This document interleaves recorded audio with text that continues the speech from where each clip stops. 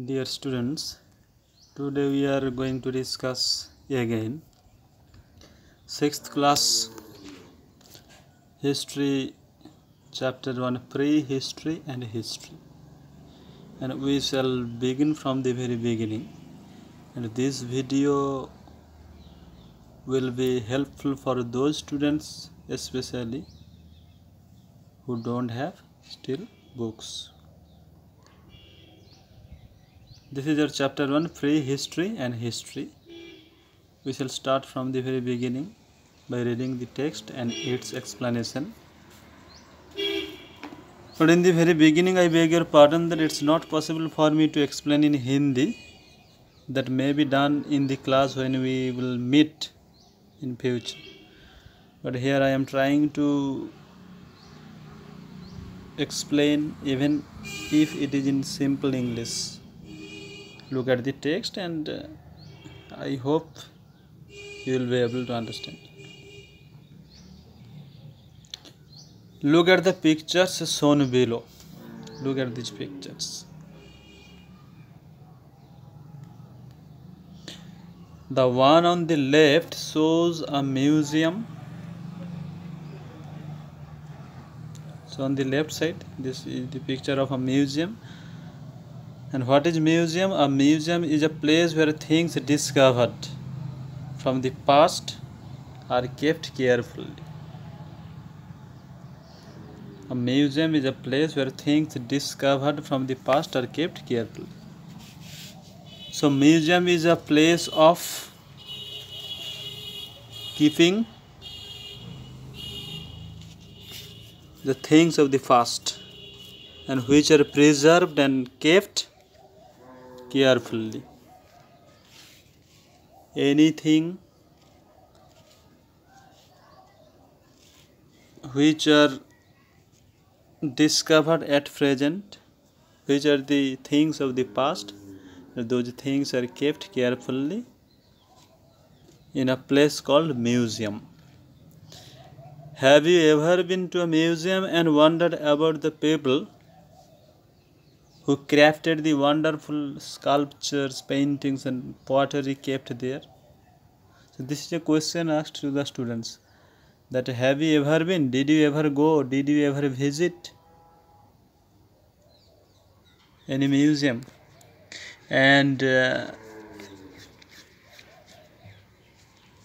you surprised by seeing the things kept in the museum, like the sculptures like this shown in the picture, this picture, sculptures.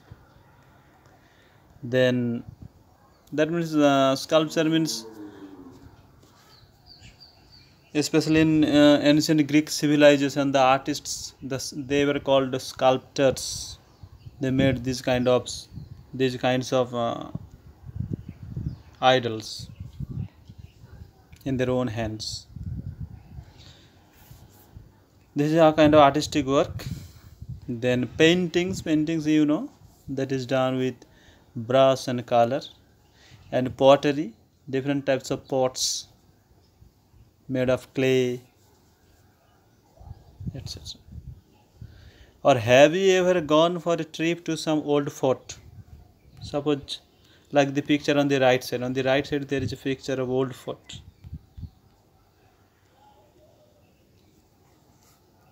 And as this Punjab region is very close to Rajasthan, Delhi, so in a tour you can have an experience of observing forts. There are innumerable forts in Rajasthan. And in our nearest place in Bhatinda, there is also one fort. Here Rajia Sultana was kept as a convict. So have you ever gone for a trip to some old fort like the picture on the right and wanted to know more about the people who built and lived in those huge forts?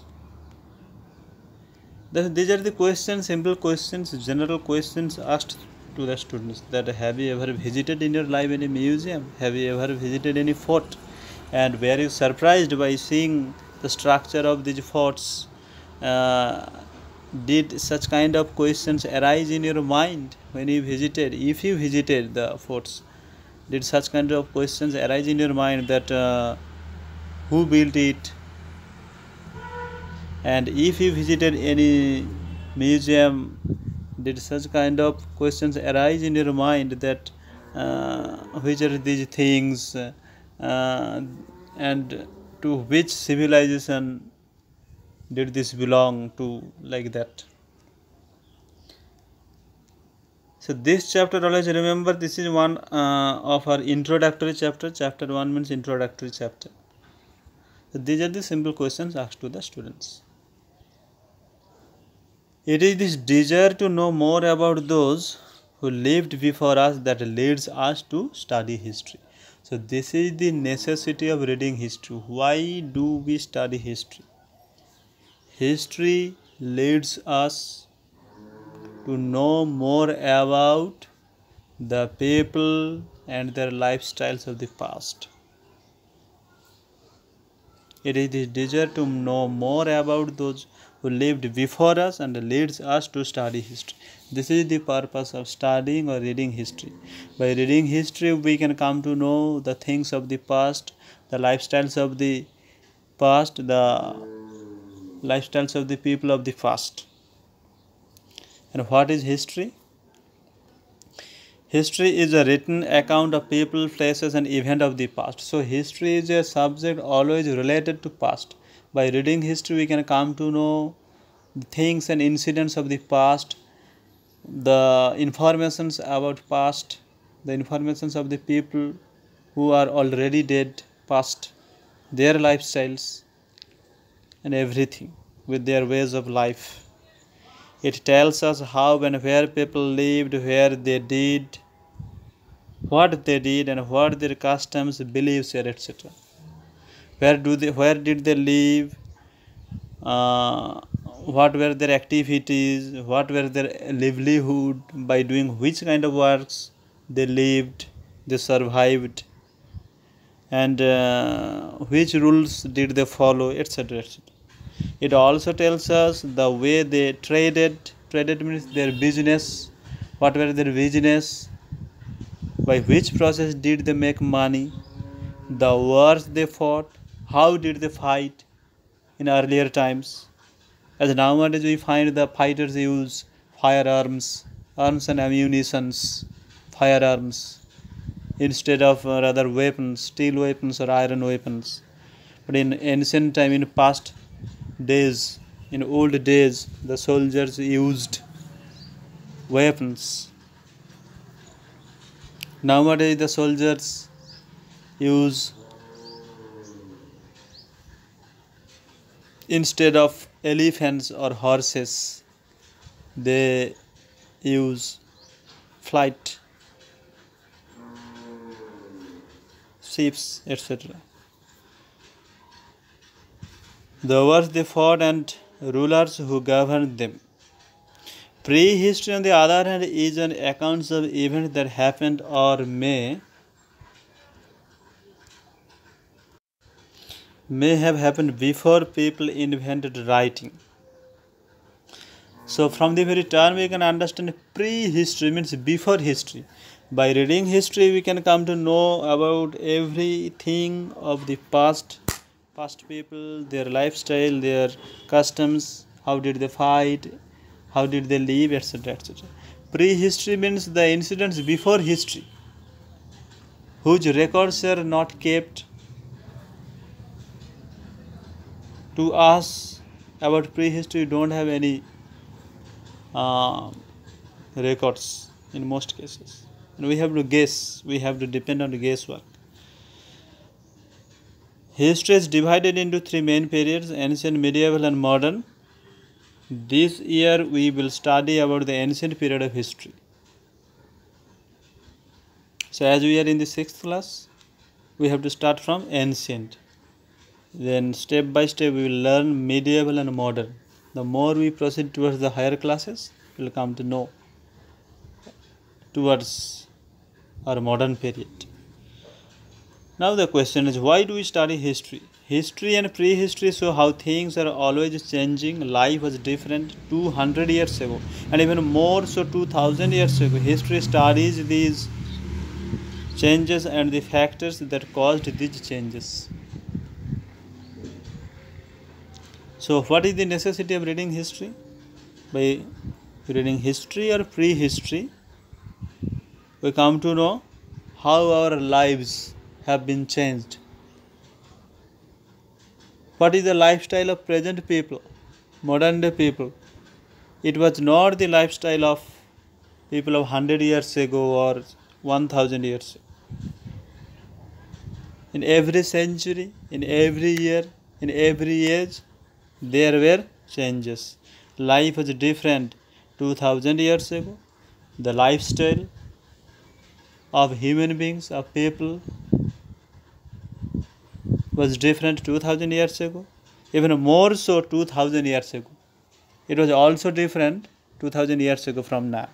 History studies these changes and the factors that caused these changes. And the purpose of history is to study these changes, how these changes were done, how these changes had been brought, and what were the factors of those changes. History also teaches us many lessons. For instance, when it tells us about how some people revolted against a cruel king, it inspires us to fight against cruelty and injustice. By reading history, sometimes we come to know about some cruel rulers, some rude and cruel rulers, kings, and the subjects or country people of his kingdom. How did they fight against those rulers? How did they protest? How they protested? How did they make protest against those rulers? We come to know. And by that knowledge, we are also inspired nowadays to fight against our corrupted or bad rulers, if there is any such. Similarly, it also shows us how during periods of peace, rich cultures developed and beautiful works of art were created. And there were some periods in history, in ancient time, in past time, when there were very less warfares, less fightings. So at that time, what happened? Culture was developed. Culture means any kind of good work, any kind of practice that makes people enriched. Not only an individual, not only a single person, that makes enriched a person, his locality, his village, his country, etc. Culture.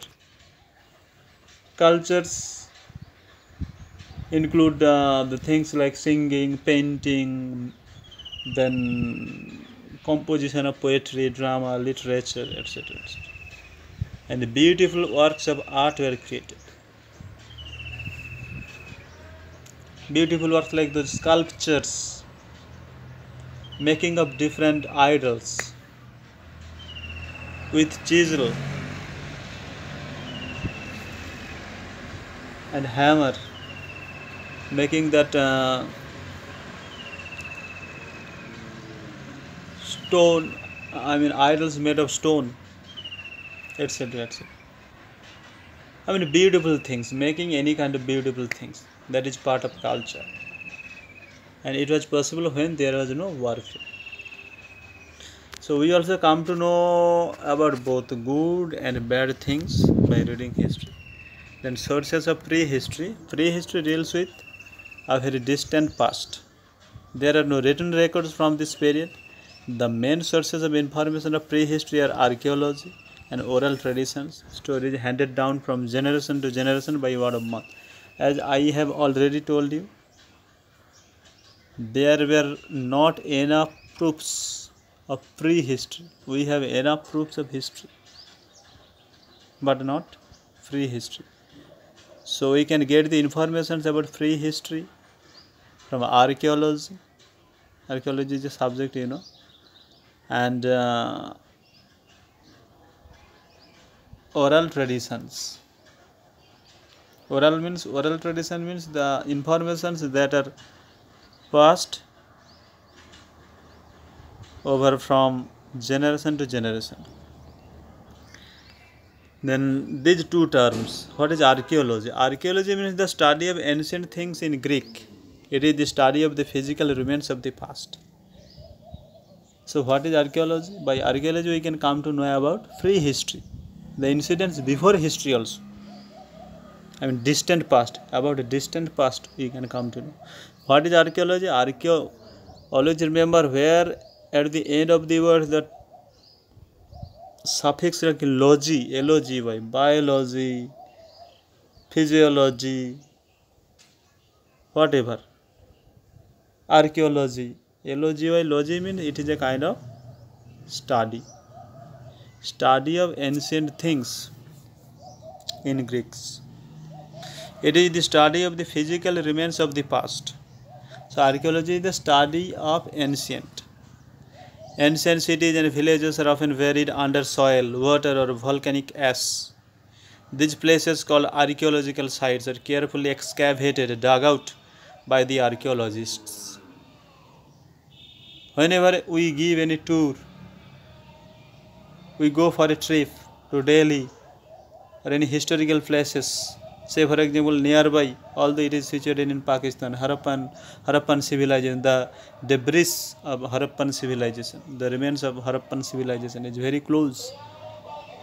When the tourists visit there, they can come to know about the ancient history of those places from archaeological sources. And these are called archaeological sites. Why? Because ancient cities and villages are often buried. Buried means covered under soil, water or volcanic gas due to some natural calamities like volcanic eruptions. Like water means due to flood, or soil in the sense because of earthquake. These ancient cities or villages, ancient civilizations, they were totally went under our earth. That is called buried under soil. That's why we are unable to know. But it is the function of the archaeologists to discover those sites, and by excavation, this is called excavated, dug out, digging out, excavation, they discovered these things. They opened up these things to us. That's why we, the common people, can come to know about these civilizations of ancient time in detail. And these sites, these places are called archaeological sites. Archaeologists study the artifacts and fossils they find in these sites to understand the ancient past better. By digging out, by excavation, the archaeologists, they also discover different type of artifacts, different fossils, and from these sources they can come to know more and more about the past.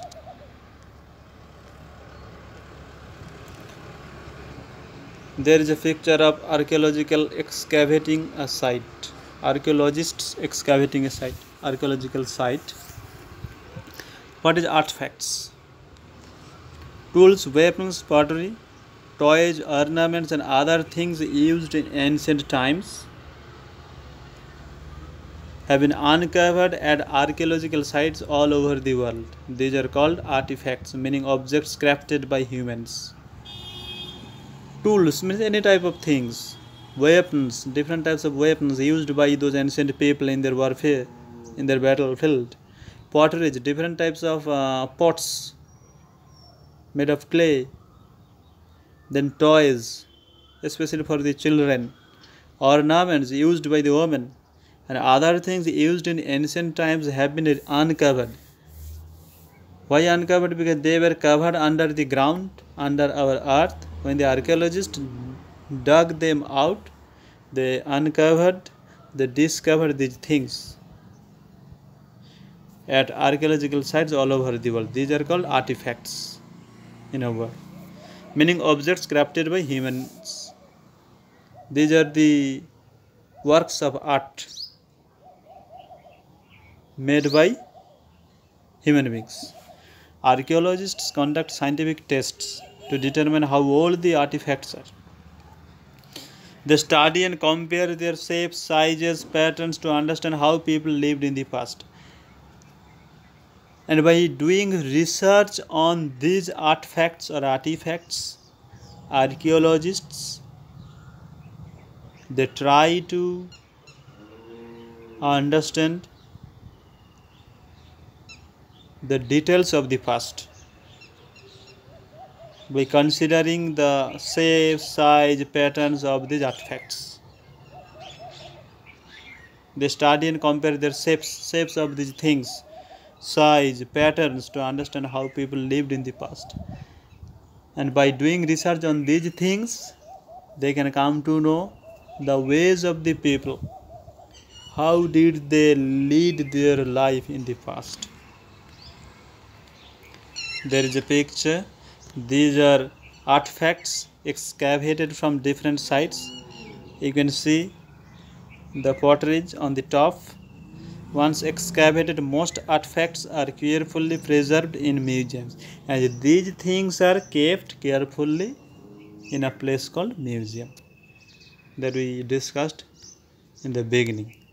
Then the second term, fossils. What is fossil? Sometimes when animals die, their bodies or parts of them get fixed in rocks or ice. These remains or the impressions are called fossils. Artifacts, these are inanimate objects, lifeless things made by human beings. But fossils means, you can think the imprint or impression of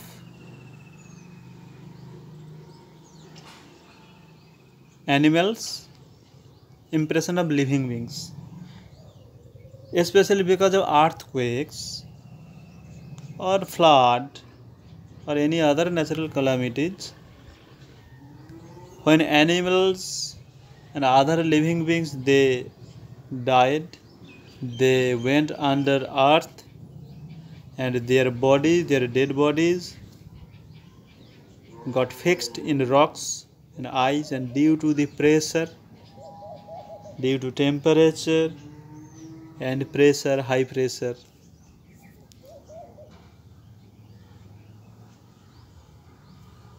these bodies created a kind of impression on the rock, and those rocks became hardened, very hard. That's why those impressions remained. This kind of impressions are called fossils. These dead bodies live are called fossils. The fossil of a fish. That fish is not still alive.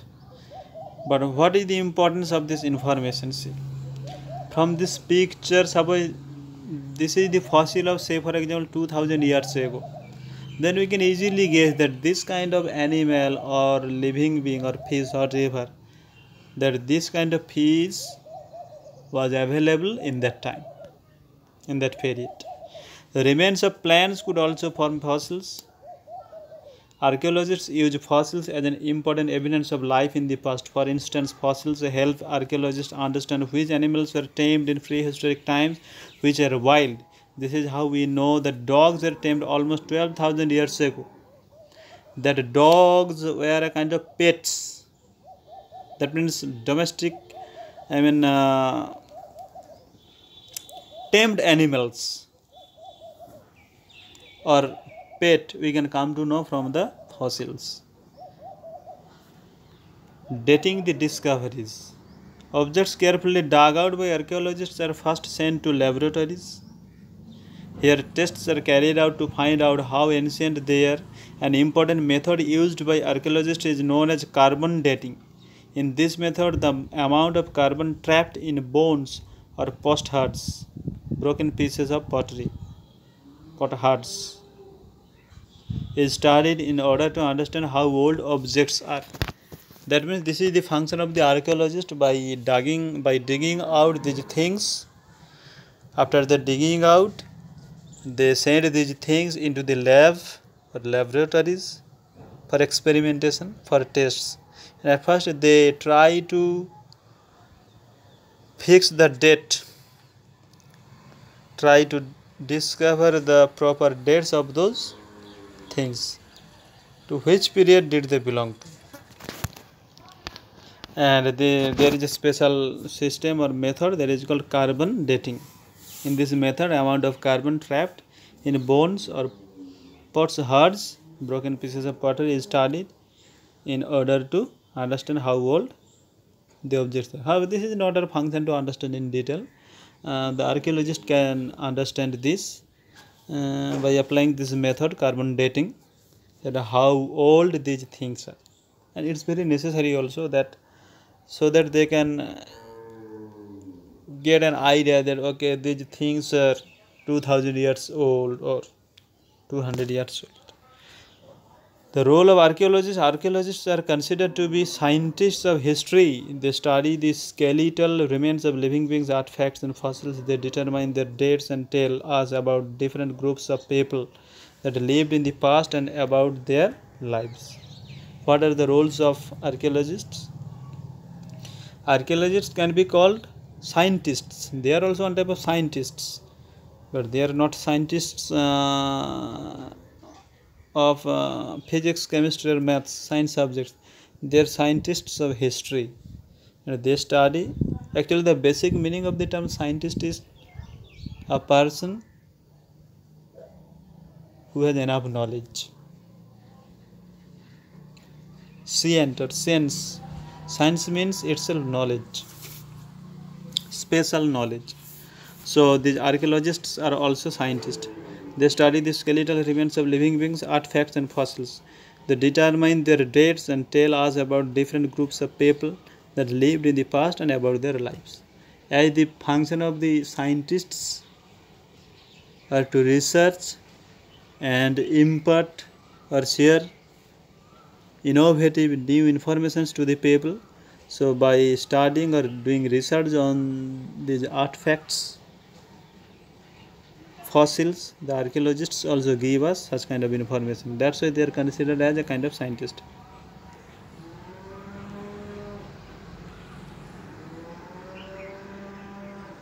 So we would stop here. In our next class we would discuss the rest of the part. This is half of our chapter, 1.5 page. Next day we shall start from this oral sources.